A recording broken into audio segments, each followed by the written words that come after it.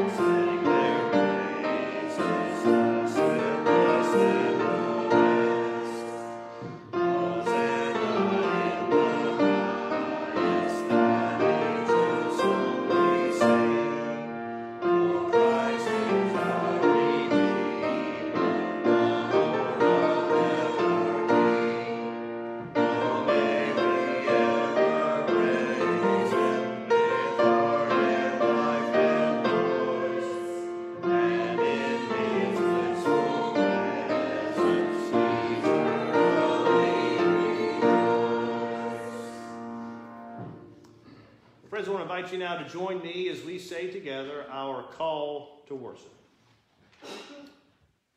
Let us worship the Lord, not just with our voices, but also with our entire being.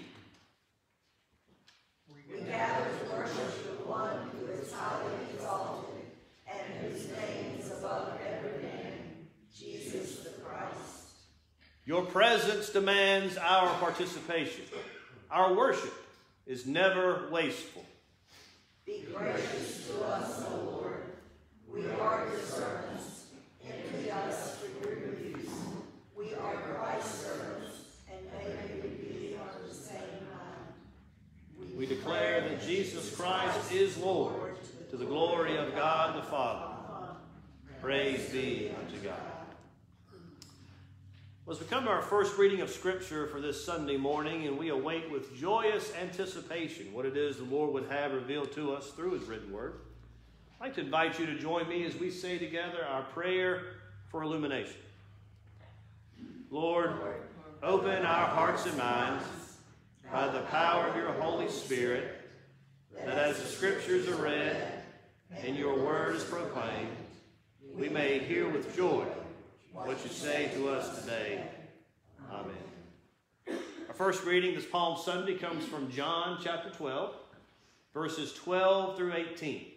So again, this is John chapter 12, verses 12 through 18. The next day, the great crowd that had come to the festival, that being Passover, heard that Jesus was coming to Jerusalem. So they took branches of palm trees and went out to meet him, shouting, Hosanna!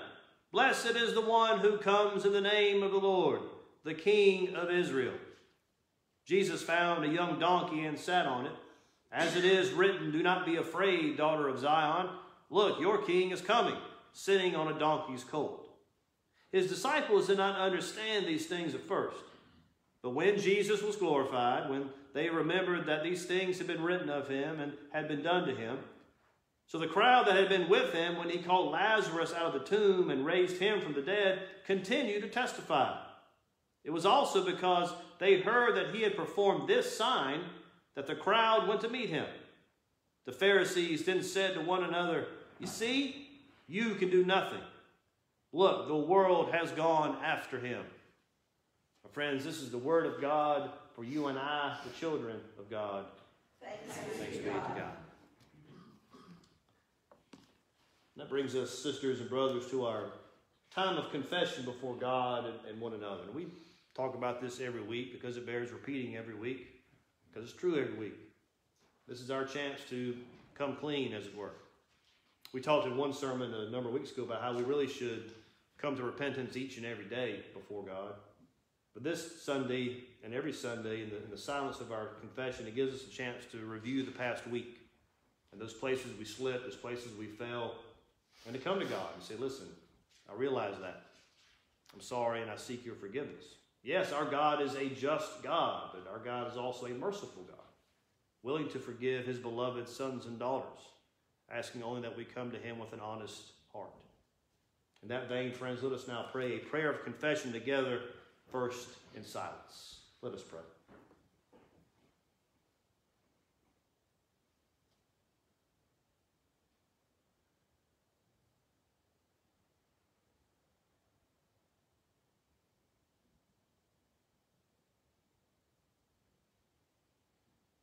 Patient God, we confess that we love a parade. We are very happy to see banners waving and hear people shouting their praises. Our hearts thrill to the spectacle, but we fail to see the sadness on the face of the Savior. Our shouts block out his sorrow. He comes to us as King, and we expect that royal treatment will follow. We do not and cannot believe that in a few days we will be among those who will turn our backs and run from his presence.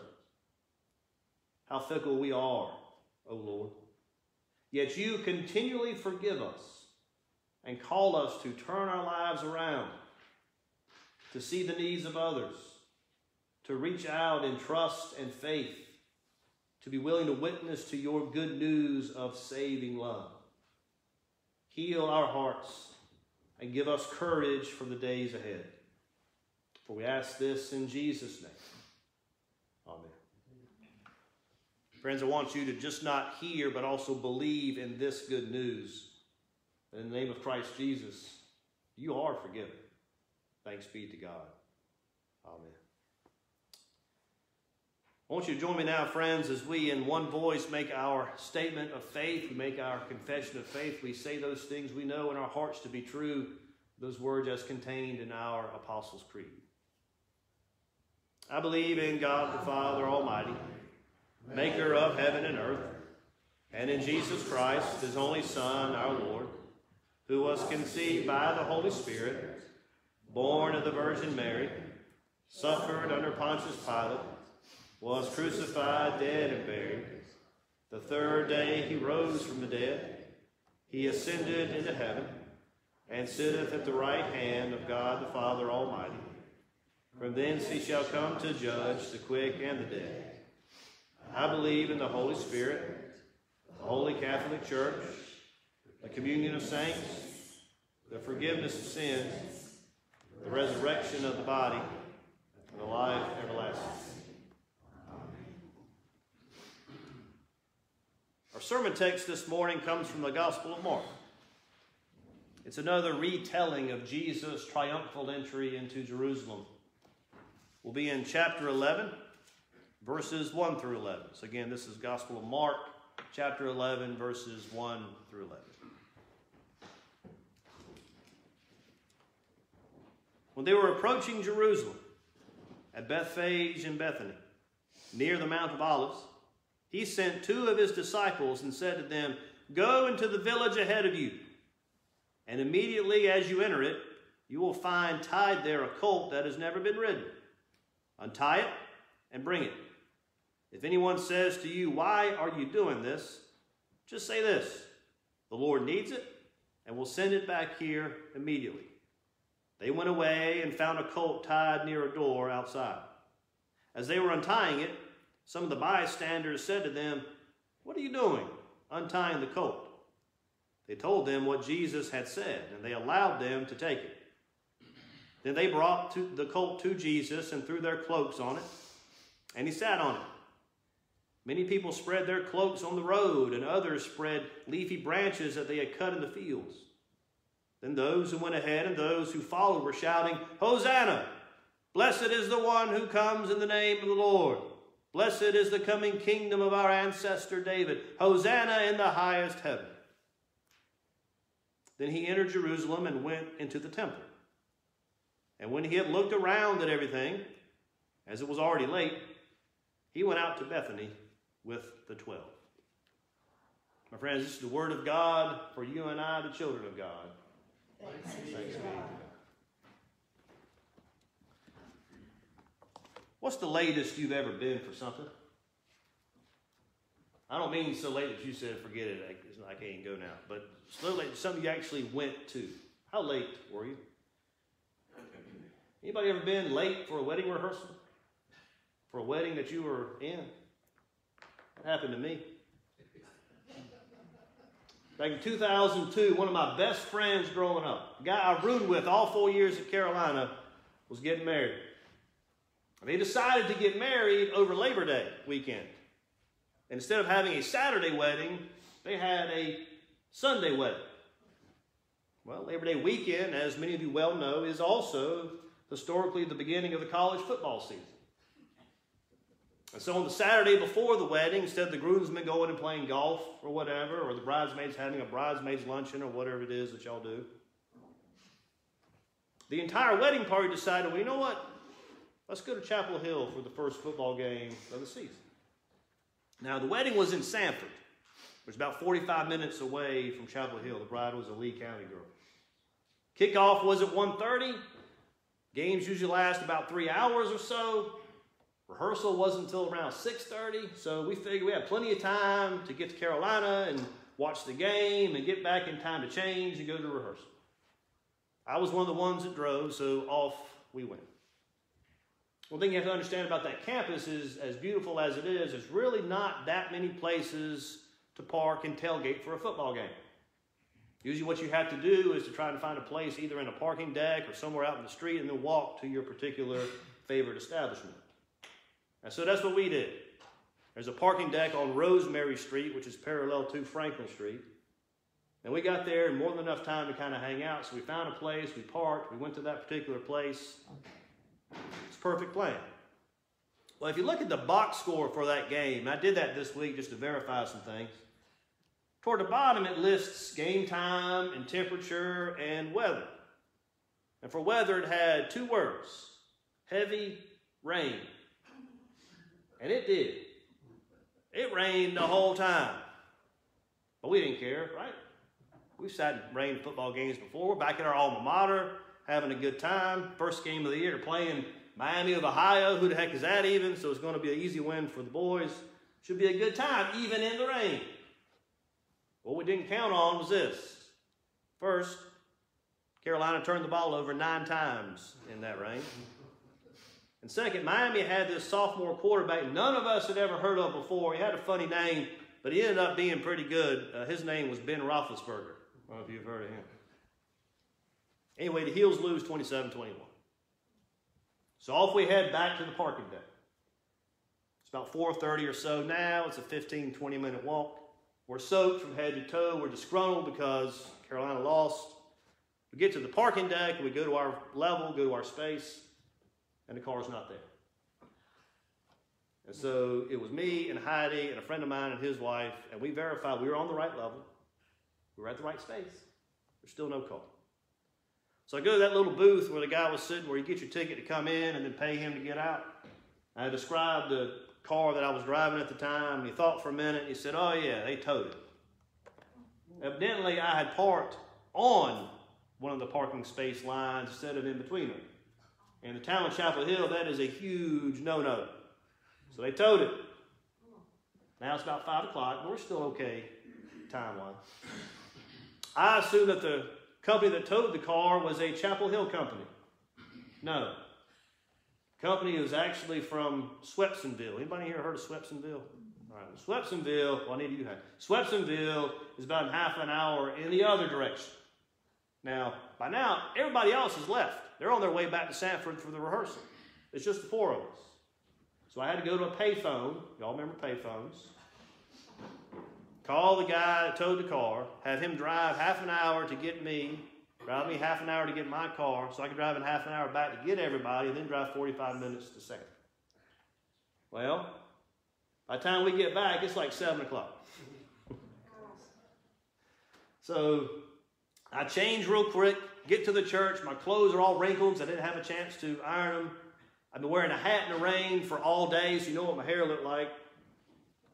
Still a little bit wet. And as I walk into the church doors, they're actually practicing coming in. So I just find where my spot's supposed to be, and I jump in and walk in as if I'd been there the whole time and didn't fool a single person. Now, my buddies thought it was funny. The bride, not so much. And I didn't look at either sets of parents because I didn't want to see what they were thinking. But what's funny is that I hate being late. I really hate it. Sometimes I'm often almost too early for stuff.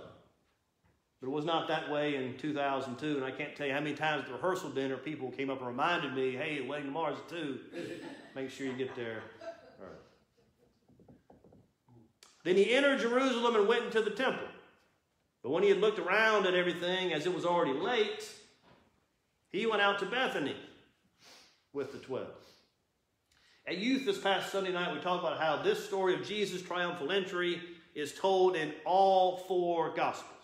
Matthew, Mark, Luke, and John all talk about it. But each one of the Gospel writers makes reference to a particular point, a particular way of telling the story that's important to them. For instance, Mark's Gospel that we read this morning is the only reference to Jesus going into the temple, looking around, and then leaving. Why? Why did he go into the temple, look around, and scoot right back to Bethany? Well, Scripture says because it was already late. Which got me to wondering, what if this is more about than just the time of day? What if Jesus was late getting somewhere or doing something? Around this time, Jerusalem held about 40,000 people. But at Passover, that number increased to 240,000 people. And given the joyous shouts of celebration as Jesus entered into the city, I have no doubt in my mind he could have found somebody to put him up for the night in Jerusalem. And yet, he chose to go back to Bethany. What could Jesus have been late for? Came across a unique idea this week that I tried to unpack, and I kind of like it. What if Jesus wanted to go back to Bethany because he was late getting that colt back to its owner? I tend to agree with that, and here's why. Because there's another unique aspect of Mark's account of this triumphal entry story. Not only is he the only one to say Jesus goes into the temple and he looks around and he leaves and goes back to Bethany, Mark is also the only one that talks about Jesus telling the disciples to tell the colt owner to promise to return the colt to that owner. Matthew, Mark, and Luke all say that Jesus borrowed the colt. John this morning says he just found it, but Mark says that Jesus promised to return the colt. The Lord needs it, verse 3, and will send it back here, meaning Bethany, immediately. What if that's why Jesus left the temple? What if that is what he was late for? Remember, verse 1 says they're in Bethany because Jesus has just raised Lazarus from the dead. And they get the colt as they're making their way into Jerusalem. Verse 11 says he goes back to Bethany. And if we keep on reading, verse 12 says, hey, he goes back from Bethany back into Jerusalem. Bethany is like 2 miles away from Jerusalem. A fairly easy walk. Maybe Jesus left the temple because he wanted to keep his promise and follow through on what exactly he said he was going to do. Maybe this is about Jesus being true to himself and keeping his word. What if this is about Jesus staying centered within himself despite what the upcoming week is going to hold for him? And what if returning the colt is a metaphor for us as we enter into and walk through Holy Week? So you say, metaphor for what? What does returning the colt mean for us throughout Holy Week? I think it's an image we need to think about because it raises at least a couple of questions. One, is there something that you need to return this week? Is there something you need to release or let go of? We all have this stuff that we have carried around for far too long. Things that are no longer able to take us anywhere or give us life. It's just baggage that we carry that continues to weigh us down. It destroys the abundant life that God wants for us. It corrupts our hearts. What do you need to let go of or release or return this week? Is it a grudge, resentment, anger, fear, disappointment, guilt, envy? Maybe you need to return the need to always be in control, the need to always be right, the need for approval, the need to be perfect. I don't know what it is for you, friend, but I'm convinced that all of us have our stuff. Maybe Holy Week is the time to return it and release it all to God, trusting that our Creator can do something with all this stuff that we are never able to do ourselves. And if we return it, that means what? Not trying to get it back. And what if returning and releasing this stuff is also about returning to ourselves? What if it's about returning to our center? What if it's about reclaiming our truest self, our authentic self? That means then we can move forward. Not from the same old place, but from a newly recovered center. Because that's what Jesus did. He stayed true to himself all this week. And so should we. So maybe returning the colt is ultimately about us returning to our original selves, our identities as sons and daughters of the Most High, our understanding that all of us are image bearers of the Creator, that God created and has loved us since the very beginning. Then letting that understanding of who we are guide us. What if those are the two movements we're called to take part in this week? Returning, releasing, and letting go of all the negative stuff, and returning to and reclaiming those parts of ourselves that have been lost or ignored or forgotten or maybe even denied. Even as we carry around that stuff that needs to be returned, there also are parts of ourselves and our lives that we need to return to and to reclaim. What if this week we return to ourselves? Which leads to another question. What is it you need to return to? What if we return to joy and hope and beauty and truth and honesty? What if we came back to justice and mercy and forgiveness? What if we reclaim the dignity and holiness of each human life? What if we recenter ourselves in peace and courage? What if we return to love of neighbor and love of self and love of even our enemy? Coming back to ourselves would then be like a whole new life, wouldn't it? So we begin this week by returning the colt. What stuff do you need to return, and to what do you need to return? Those are our two questions. And to answer them, we have to look around at everything, because that's what Jesus did when he came to the temple, right? He went into the temple, he looked around at everything. But understand, looking around at everything doesn't necessarily mean just looking on the outside. That means looking around at everything on the inside. Look at what's there. Look at what's missing. Look at what you need, what you feel, who you truly are, and who you want to be. So yes, returning the colt is how Holy Week begins. But returning to God is the promise of how this week will end. Friends, look around at everything and then go return the colt. In the name of the Father, Son, and Holy Spirit. Amen. Our prayer this morning is going to be a responsive prayer. You'll hear me say, Lord, in your mercy, and you'll say, hear our prayer. So again, I'll say, Lord, in your mercy, and you'll respond by saying, hear our prayer. Let us pray. Glory be to you, Lord Jesus Christ. By your cross and precious blood, you have redeemed the whole world. Hosanna in the highest. Lord, in your mercy. Hear our prayer. You were acclaimed Son of David and Son of God by the pilgrims in Jerusalem. Fill your church with faithfulness, boldness, and compassion. Through its witness, cause many to sing, blessed is he who comes in the name of the Lord. Lord, in your mercy. Hear our prayer. You were met by people crying, Hosanna. Grant your salvation to your followers who are persecuted for naming you as Lord. Lord, in your mercy. Hear our prayer. You accepted the praises of the crowds who worshipped in Jerusalem.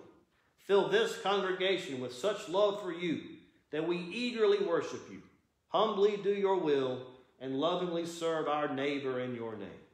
Lord, in your mercy.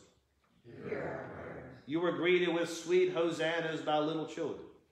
We pray for our little ones and for children throughout the world, that their mouths might be made perfect in praising your name. Lord, in your mercy. Hear our prayer. You enter Jerusalem as the Prince of Peace. Fill the leaders of the nations with a hunger for peace, a thirst for justice, and a love for the people entrusted to their care. Lord, in your mercy. Hear our prayer. You enter Jerusalem on a donkey, not a war horse. Fill all places of violence with your peace. Protect and bless those who stand in harm's way. Bring them safely home to their loved ones. Lord, in your mercy. Hear our prayer. You were greeted with joy as you entered the holy city. Fill with joy the hearts of all who suffer in mind, body, or spirit, especially those we name before you now, either aloud with our lips or silently in our hearts.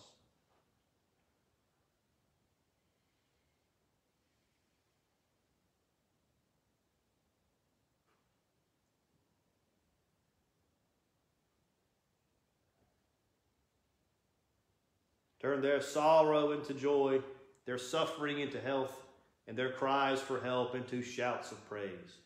Lord, in your mercy. You open the gates of the New Jerusalem for all who die trusting in you. Thank you for receiving them into that glorious city. Bring peace and hope to all who grieve. Fill us with imperishable hope so that we gladly follow where you lead us until you lead us safely home. Lord, in your mercy. Accept our prayers, dear Jesus, and lay them at your Father's throne. Let all that pleases him be done to your glory and the good of your people. We pray these things in the name of our Lord and Savior, Jesus Christ, as we pray the words that he taught us all how to pray, by saying, Our Father, who art in heaven, hallowed be thy name. Thy kingdom come, thy will be done, on earth as it is in heaven. Give us this day our daily bread, and forgive us our trespasses, as we forgive those who trespass against us. And lead us not into temptation, but deliver us from evil. For thine is the kingdom, and the power, and the glory, forever. Well, as we come now to the time of our prayer for our offering, I want to say thank you to everybody for your consistent and faithful giving, and my appreciation for that, as well as a prayer for the anticipation of our future givings. So if you would, join me now as we say a prayer for our offerings. Almighty and everlasting God, as we bring our gifts and lay them at your altar, we remember the crowds in Jerusalem who laid their cloaks on the road, shouting, Hosanna, as Jesus passed. We know they were looking for a Messiah who was different from the one you sent Jesus to be.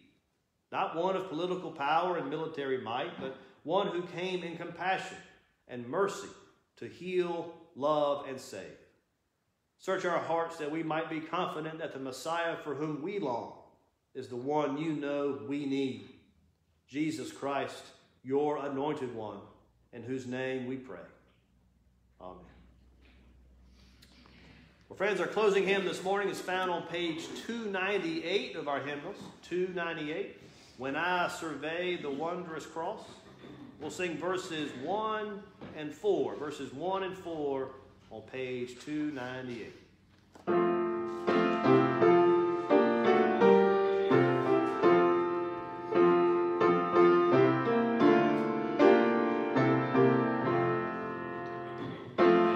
I survey the wondrous cross.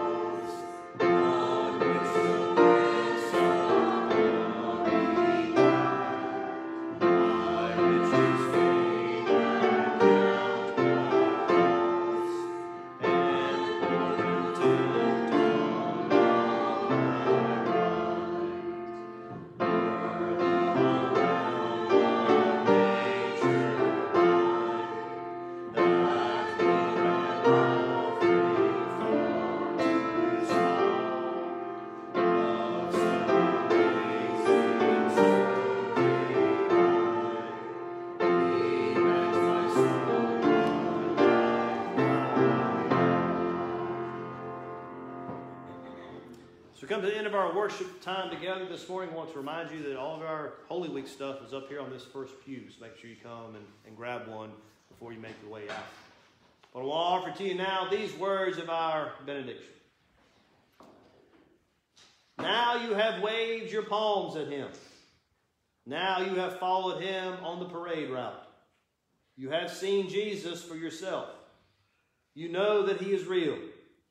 Go forth and continue to see him in the world. Go where he goes and do what he commands. And may the peace of God rule and abide with you now and forever. Amen.